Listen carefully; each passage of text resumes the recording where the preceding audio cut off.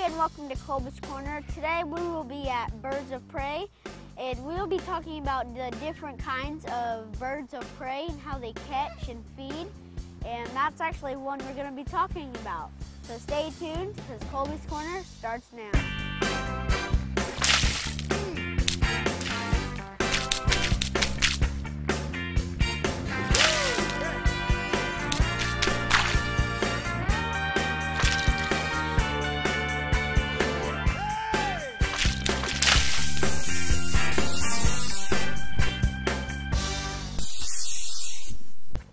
And now we're here with Mr. Steven, and we are at the Center for Birds of Prey. Can you tell us like some of the birds that y'all have here? Sure. Well, we work with birds of prey. So usually when people say bird of prey, they're talking about hawks and eagles, owls, falcons, vultures, osprey, or some of the other birds that we treat, and kites. That's the last group of raptors. They all grab their food with their feet, except for the vultures. And we have a variety of different birds. Some are injured birds that we are treating in our hospital, trying to take care of them and get them back out into the wild if we can. And others are birds that we use to teach with, that are in captivity for their life, to help us teach you and others a little bit more about them and why they're important. So, can you take us to some birds and show us some? Sure. Well, we can bring one over if you want. We have here a peregrine falcon, which is the fastest animal on the planet, and this is a bird-eating bird of prey. You can see right now she's eating a day-old chicken, but they all eat other animals. They might be mammals, they might be birds, they might be snakes or fish, but for the peregrine falcon, nothing but other birds in her diet. In the wild, it would be quail and pigeons and doves and duck.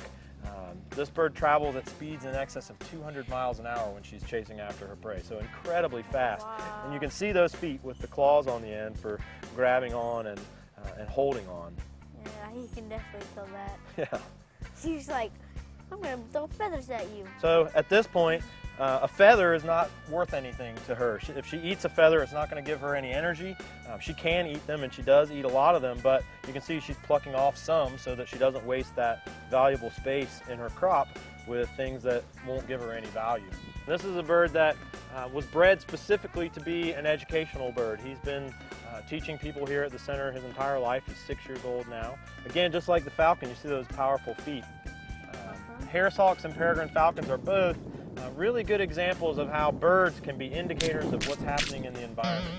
The peregrine falcon told us about DDT, which was a pesticide, and it caused all kinds of problems for them. Harris hawks live in the southwestern deserts in the U.S., so in Texas and Arizona and New Mexico, and the problems that they face are largely related to people moving into their territory. They have a lot of issues with electrocution and other things that are a result of the fact that we live where they used to be the only ones living there. And this particular area is called the owl wood, and we've got actually 16 different species of owls that are on display from all over the world, including the spectacled owl here, which is native to South America. Next door is the great horned owl, which is found right here in South Carolina. So birds not only from our backyard, but from other parts of the world as well. So you can see some of the similarity to the great horned owl that we saw, right? It has those feather tufts on the top of the head. It's got big light colored eyes. Eagle owls are usually just the large owls. And here in North America, our eagle owl is the great horned owl. Again, this is the Eurasian eagle owl, native to Europe and Asia. This is a bird that was bred here at the center to be an educator. She's now 2 years old, and she may live to be as old as 35 or 40 years old. You got a good close flyby there. Did you hear any noise when she was coming? Not really. No, the best part, how about watch the center post here, Colby? And the owl will come. Don't watch the owl, watch the post. You know she's coming here, right? Let's see if we know when she's coming.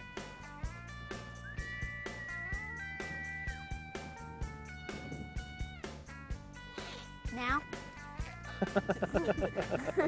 You heard her make noise with her mouth, right? But even though she is quite noisy with her mouth, she's very quiet with her wings. Being nocturnal, that's one of the biggest challenges, is how do you sneak up on your prey without making any noise? And owls are fantastically quiet flyers. So this is a bird that was injured and came into our medical facility and couldn't be released again because of its injuries. The bird has some spinal problems, can't bend very well, and so would have issue eating if it were able to hunt. And so when we decide a bird can't be released into the wild, in some cases we can utilize them like this to teach with. Some of the other birds, the eagle owl that we saw just a minute ago, was a bird that was bred specifically to do this job. Why do birds fly so low to the ground? Well, what she was doing there was she was using gravity. So some birds fly low to the ground because they're listening for their prey. That would be the owl that we saw a minute ago. Other birds fly low to the ground because when you jump off of something, gravity pulls you down towards the earth and starts giving you some momentum. And she was just using gravity to gain some speed. You have to either get your momentum from work, so you're pumping your wings and flapping, or you've got to figure out some other way. Either you can soar on hot air that's rising, or you can glide with gravity. Okay, so the last bird we're going to look at is a kite. Kites are another group of raptors, or birds of prey. They're found all over the world. This particular one we're going to see is native to Africa. It's called a yellow-billed kite. But here in South Carolina we have two, the Mississippi kite and the swallow-tailed kite, which is actually an endangered species. They're interesting because what kites do is they catch their food in their feet and then they eat it while they're flying. So unlike all the rest that we've seen who would stop to eat, the kites are actually carrying insects in the air and biting them apart and swallowing them while they're flying. The things you're going to notice about him as he flies is he looks a little bit like a kite. So when you think about your toy kite at the beach, it kind of hangs in the wind. And if you watch him, he sort of hangs there in the wind. He has a very long tail, and that tail gives him the maneuverability that he needs to be able to catch insects. And what Jen is going to be doing is tossing little bits of food up to the kite, and he'll catch them in his feet and then swallow them. I mentioned the swallow-tailed kite, which is found here in South Carolina. It looks a lot like this bird, other than the fact that instead of being gray like the yellow-billed kite, the swallow-tailed kite is black and white, very striking in appearance. It's eating. Doesn't look like he's eating. No, he's putting it, you're missing it all because you're throw some bits when he's coming this way so that we can see him. He's catching, going away every time. So watch this time. Jen will throw a bit up there. He's going to catch it in his feet, and then he put it in his mouth right there as he was going above us. So if it was a dragonfly, he'd be catching it and picking it apart and spitting out the parts he didn't want, and then eating the ones that he did. The swallow-tailed kite, again, like this, but black and white with a long forked tail, which is very easy to see and identify. And we actually ask that if you see one, you report it to us here at the center because they're endangered and we're trying to identify the places where they're living so that we can protect those habitats that the kites need to survive in the state. They also eat things like snakes and frogs. They grab out of the tops of trees. So Jen has a piece of food on her finger. And if you watch closely, the kite grabs it right off of her finger. Apparently missed that one.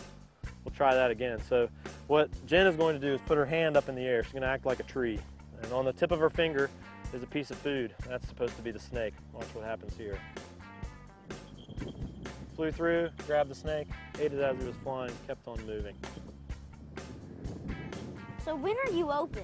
Well, the Center for Birds of Prey is open Thursdays, Fridays, and Saturdays for visitors from the public. We're open from 10 to 5. We have 2 tours, one that starts at 10:30 and one that starts at 2 o'clock, and 2 flying demonstrations, one at 11:30 and one at 3 o'clock. So you can come any of those days. Well, thank you. Oh, you're welcome. Thanks for coming. It was nice having you out here. Oh, hey, how you guys doing? Painter Pete here. Hey, you know, I just pulled this out and I'm kind of just dusting it off. I'm not painting it, but I'm dusting it off, but I use my brushes for a lot more than just painting. You know, that was really cool that Colby got to go out there to see those birds of prey. You know, that was really neat how that eagle, seeing that thing fly, that was beautiful.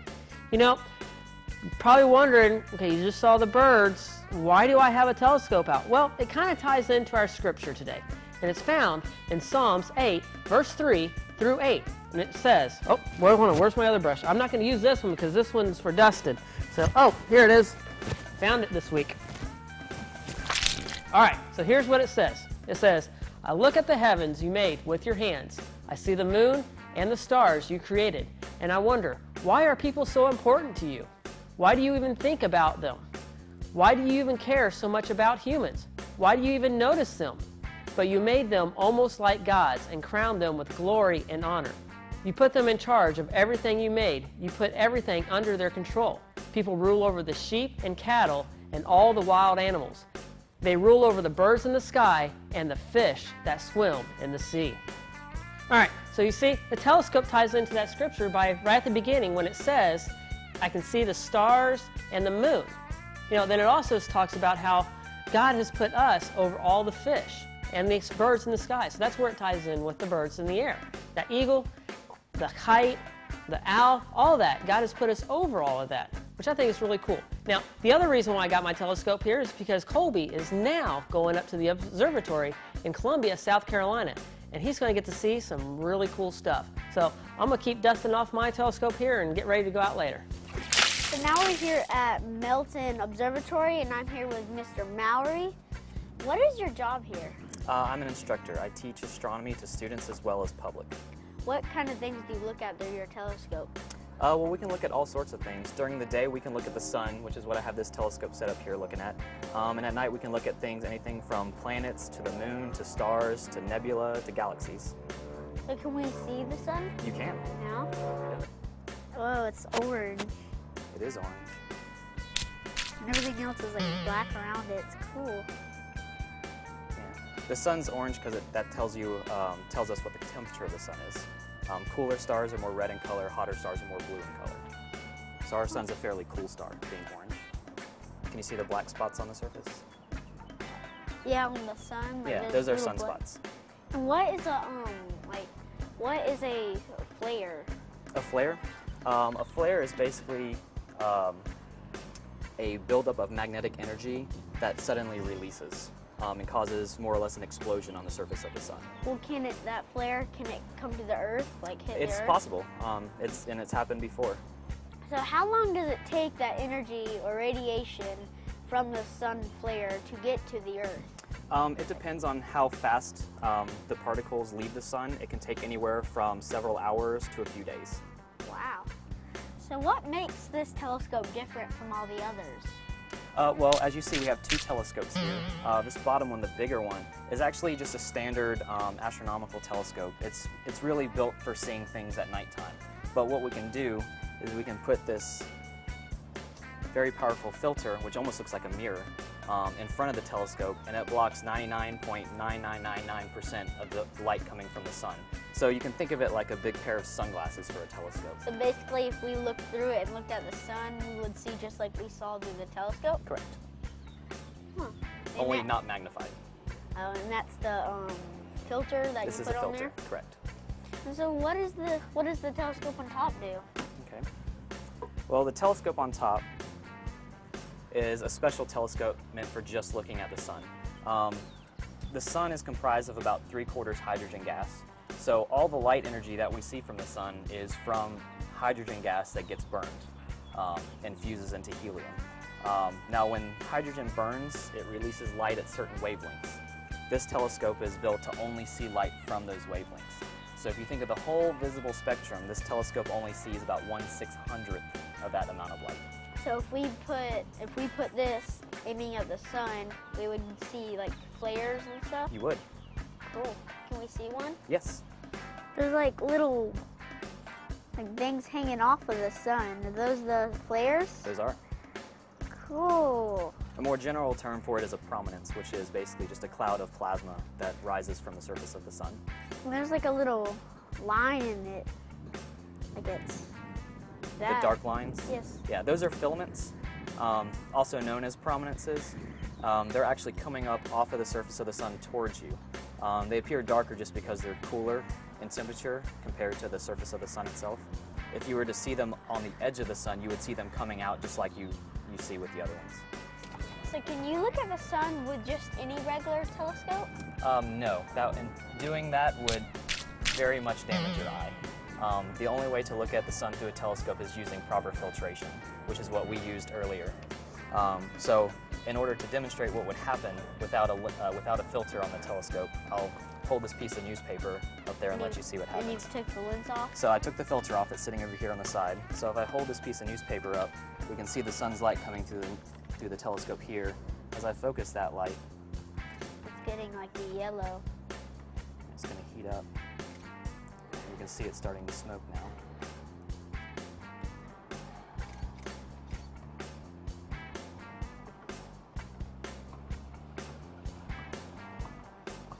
And that's just the sun? And that's just the Isn't light that- from the sun. So imagine that's your eye. Wow. That's what would happen if you were to look through a telescope without the special filtration. Wow. So kids, don't ever look at your telescope at the sun without the proper filter, because you don't want to end up like that newspaper. So I noticed you got a big and a small eyepiece, but what is the difference between them? Well, the different eyepieces allow me to use different magnifications. With this bigger eyepiece, I get a wider field of view and a smaller magnification. So if I'm looking at a larger object, say the sun or the moon, I can see the whole thing within the field of view. If I use a smaller eyepiece, I get more magnification, and it only lets me see a smaller portion, but I get to see it a lot closer up. So if we're looking at the moon, I can see the whole moon in this eyepiece, but I can see a nice close-up view of a crater with this eyepiece. Cool. And what are we going to look at Venus with? We're going to look at Venus with a smaller eyepiece. So we can see the surface of it, or not just the outside? Well, Venus, we can't see the surface of Venus because it's completely covered in clouds. And right now, Venus is very close to the sun. So because Venus orbits closer to the sun than the Earth does, it goes through phases just like our moon does. So with Venus being very close to the sun, we're going to see it as a very thin crescent shape. So it'll almost look like a very thin crescent moon. It'll just be a lot smaller. So what would you recommend for a kid my age to start, like looking at the moon and astronomy, I guess you call it? Yeah. Well, if you're really interested in astronomy, the best thing that you can do is try to get a telescope. Right? When I was 10 years old, I got my first telescope, and when I saw the rings of Saturn, it basically got me hooked for life. So if you're interested in astronomy as a hobby, definitely look at getting a telescope. And read all the books you can. There are literally thousands of books out there to teach you about astronomy. And if you're curious about astronomy as a career in the future, like if you want to be an astronomer for your job when you grow up, really study math and science. Those are going to be really important. Well, thank you for letting us come out here today. You're welcome.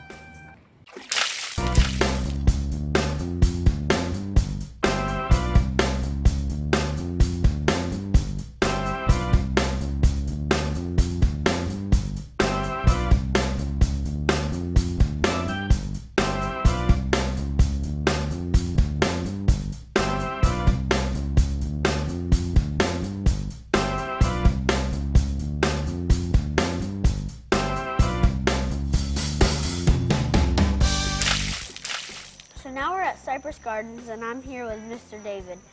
Can you tell us some about the butterflies? We have, most of our butterflies come from out of state, so we buy the chrysalis. We buy the chrysalis form of the butterfly, you know, it comes in stages, and we buy those from farms in Florida and Alabama, some from Texas, and we buy the chrysalis. They ship it FedEx overnight, and then we pin them. I can show you in the box over here. We pin them in the box in here.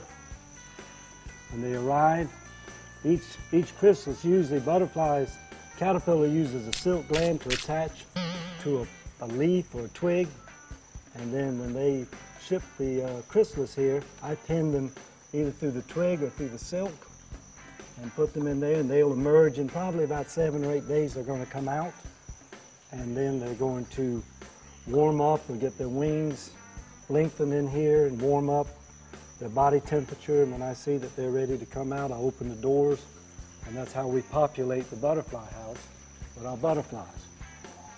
And we also have kind of a nursery over here where we raise them.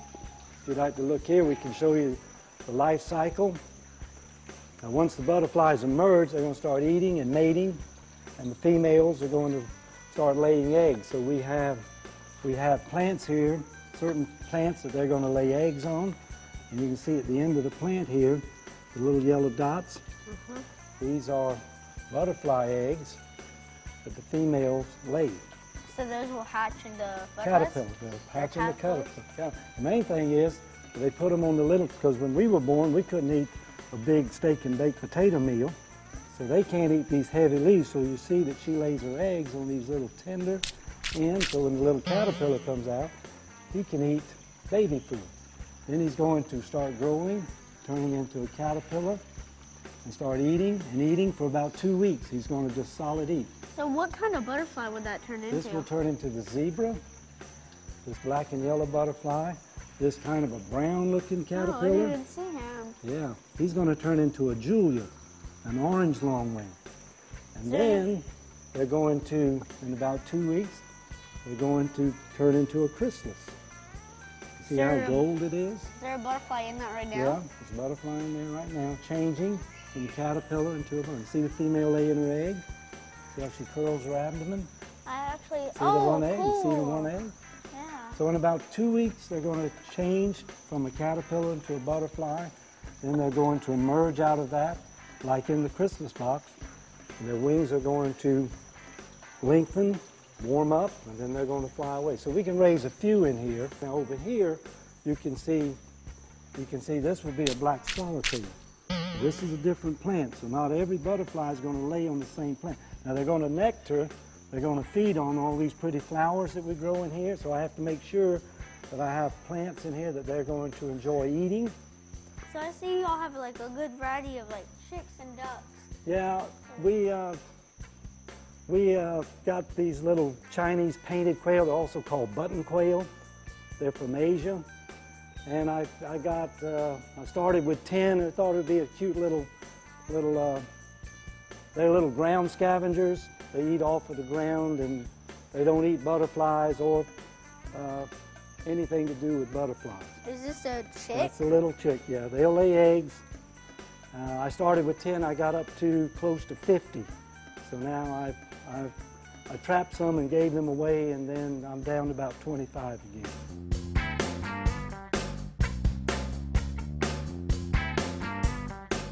So now we're over here at the swamp area, and I'm here with Miss Melanie. Miss Melanie, what is this fish, and what is all the animals in this exhibit? Like, what are they called? Well, right here we have the channel catfish, and also a soft-shell turtle. Where's See he down- at? He is under this log over here, hiding. He's sticking his nose He's up. got a snorkel for a nose. He's sticking up through the log there. So what did you say that was? This is a two-toed amphibia. It's a type of aquatic salamander. And I'm guessing And you that's also the have the same? siren. It has external gills on the side of its head, and it's also a salamander. So what is in this tank? We have a long-nosed gar and 2 common carp in this tank. Where's the long-nosed gar at? You'll see it in this corner over here. Oh, there he is. And this is what you said? A common carp. The gar feeds on these smaller fish you'll see swimming around. And on this wall we'll have all native snakes from around this area in the swamp. This is the cottonmouth. It's a venomous snake. Both those are cottonmouth? Yes, there's 2 in there. Wow. And like, how big can the cottonmouth get? About 5 to 6 feet. Wow. I'd say. Yeah. And what's in here? This is the copperhead. A lot of people, this is venomous also. People will mistaken the corn snake and the copperhead quite often. The corn snake's not venomous, of course. I've held a corn snake. Okay, yeah. But this one you gotta watch out for. And in here? That is a little pygmy rattlesnake. These don't get very big. Is he poisonous? Yes, this is venomous. There's actually a difference between venomous and poisonous. Venomous, the pit vipers, you can absorb it when they bite you, absorb it into your bloodstream. And then poisonous is usually there's something that if you eat it, it will make you sick.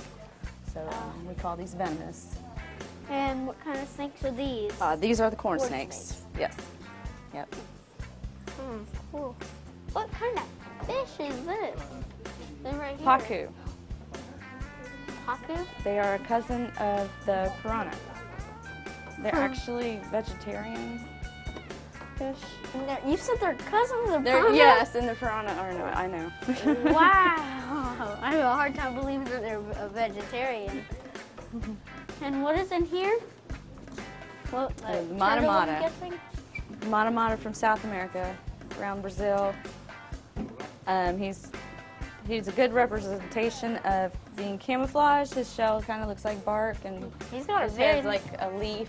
He's got a very Yeah, long you can neck. see his Neck. snorkel at the top of his nose. Is He's going he to going stick up the for very arrow? tip of it out to breathe. So now we're here at the gator exhibit, and look what I got. It's a baby gator. So, like, is any of this gators, is any of the mommies in there or no? No, this one's actually from Alligator Adventure in Myrtle Beach. It's a little less than... I've been there. Oh, yeah? It's cool. Yeah, it's a little less than a year old. So. And what are the alligators in here? Oh, we have 3. We have a big male and 2 females in here. And the male's about 13 feet. And like, what is usually the alligator's diet? Like anything it can get in its mouth? Well, in the wild, they'll eat turtles, birds, fish. Here they get chickens and rats. And what would y'all feed this one? Like insects or something? He gets little mice pinkies. So this is a cute little guy, but what should I do if I saw one in the wild? Well, this one is only used for educational purposes. You don't ever want to approach gators in the wild, especially babies. Don't try to catch them. There's usually a mama around, that's for sure. So, and like, isn't there a way that they call to their mommies, like they like scream or something? They make a little grunting noise. Well, thank you for letting us come out here today. You're welcome. And to all you kids out there that are watching, I know these little guys can be cute and hard to resist, but do not touch them because a mama could be by, and you don't want to end up missing a leg or an arm. Whoa! Wow! Saw you guys really close that time here looking through my telescope. You know, Colby had a great time today out there at Birds of Prey, at the observatory, and at Cypress Gardens. Remember what they told us at the observatory about looking at the sun with your telescope? Yeah, not to do it. Because you saw what it did to that newspaper. You don't want that to happen to your eye. And don't forget what Colby said about the alligator there at Cypress Gardens. You don't ever want to go and pick one up because, you know, its mama might be close by. You really don't want that to be happening. So, hey, let's look back at our scripture today. Remember, it's found in Psalms 8, verses 3 through 8. All right, so here it is. All right. I look at the heavens you made with your hands. I see the moon, the stars you created, and I wonder, why are people so important to you? Why do you even think about them? Why do you care so much about humans? Why do you even notice them? But you made them almost like gods and crowned them with glory and honor. You put them in charge of everything you made. You put everything under their control. People rule over the sheep and cattle and all the wild animals. They rule over the birds in the sky and the fish that swim in the sea. Wow, that is a really cool scripture. You know, thank you for joining us today on Colby's Corner and getting to join us with all the great adventures that Colby had. You know what? I will see you next time right here on Colby's Corner.